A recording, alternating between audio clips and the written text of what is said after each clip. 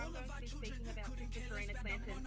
Sister Shareena Clanton is a proud Yamaji Noongar, Gidja, Blackfoot and African-American woman. She's most famously known for her acting roles and representing us mob in the film industry.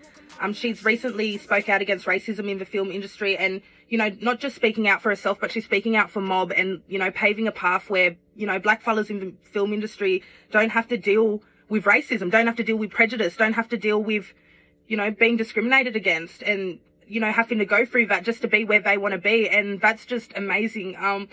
You know, I encourage everybody to, you know, Google search Shareena Clanton Q&A if you haven't watched it already. I don't know what you're missing out on, but yeah, it's just awesome. You know, that segment just filled me with so much pride and so much strength, and just seeing her handle it with facts, staunchness and grace and class was just beautiful. So if you're going to be like anybody, be like Sis Shareena Clanton.